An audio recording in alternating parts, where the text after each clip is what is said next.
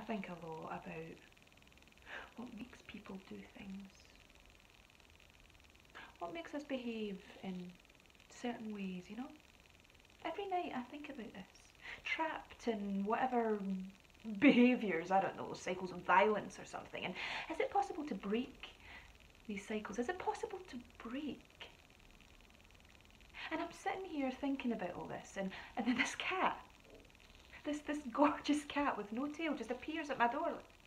I had my back door open because the garden's just, and she was really scared, you know, she was quite timid, and it's just beautiful, so it is. So I bought her some food, and the first time she just sniffs it and runs away. You know, the moment I moved, there was no sign of her for the rest of the night. You know, and I'm thinking to myself, behaviours, patterns, violence, breeding violence.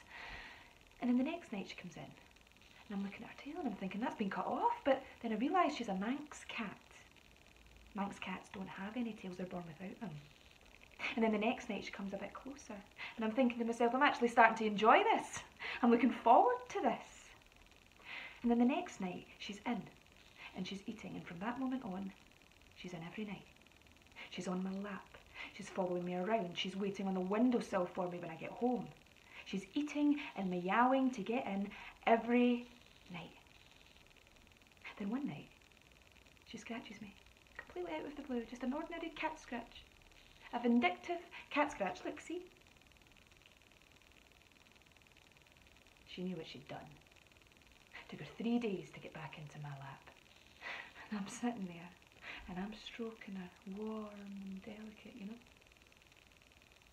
And I put my hands around her throat, and I squeeze, and I squeeze.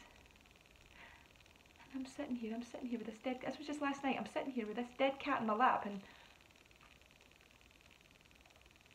I thought, come see you. So here I am.